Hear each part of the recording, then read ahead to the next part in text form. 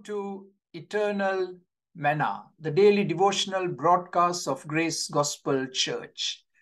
We continue looking today at Philippians chapter 2 and verse 1. The four powerful incentives for Christian fellowship. Number one, the encouragement we have in the Lord Jesus Christ. And number two, the comfort of God's love. And number three is the fellowship of the Holy Spirit. And number four is tenderness and compassion. Tenderness and compassion. Now listen to this verse from the Old Testament.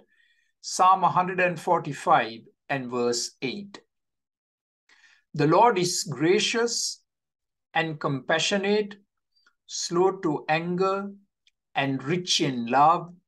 He has compassion on all he has made. What a verse that highlights the attributes of our God. And this particular verse, in one form or the other, is found at least 10 different times all across the Old Testament. So if you want a description, a character description of the God of the Bible, the God of the Old Testament, here you have it. Psalm 145 and verse 8. The Lord is compassionate and very, very tender in his dealings with us. We read in Matthew chapter 12 concerning the Lord Jesus Christ, a bruised reed he will not break, and a smoldering wick he will not snuff out. So when we are hurting, and when the music in our life is about to go out, the Lord Jesus Christ comes and he heals us.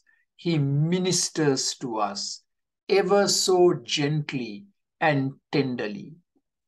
In 2 Corinthians chapter 10 and verse 1, we read, "By the meekness and gentleness of Christ, I appeal to you."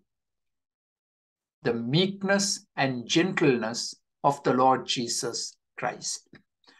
This word compassion is a very wonderful word, and what it means is to feel pain in the pit of our stomach.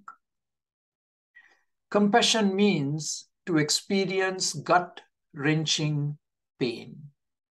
And that's what we are called to show each other in Christian unity.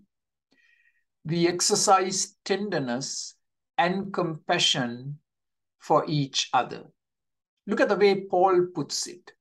A dress that you and I should put on every single day. Colossians chapter 3, verses 12 to 14. Therefore, as God's chosen people, holy and dearly loved, clothe yourselves with compassion, kindness, humility, gentleness, and patience. Bear with each other and forgive whatever grievances you may have against one another. Forgive as the Lord forgives you. And overall, these virtues, put on love, which binds them all together in perfect unity. Did you hear those words? Perfect unity. How is that accomplished? When day by day we put on the clothing that Paul recommends in Colossians 3:12 to 14.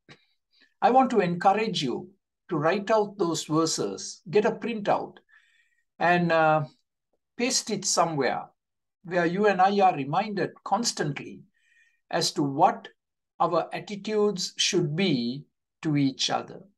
Yes, we can have perfect unity, complete harmony, if we exercise tenderness and compassion to each other.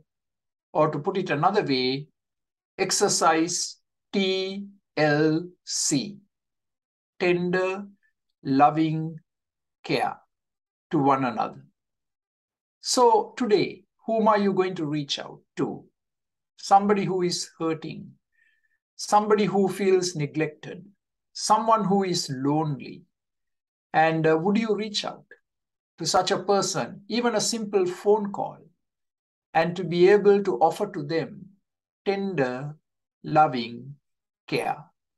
And in so doing, we are able to preserve and maintain the oneness that the Lord Jesus Christ created for us at the cross, perfect unity among God's people, the most powerful witness to a hostile world as to what the Lord can do in each and every person's life.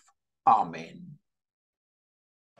For more videos like this, please subscribe to our YouTube channel, Grace Gospel English Church Toronto. Thank you.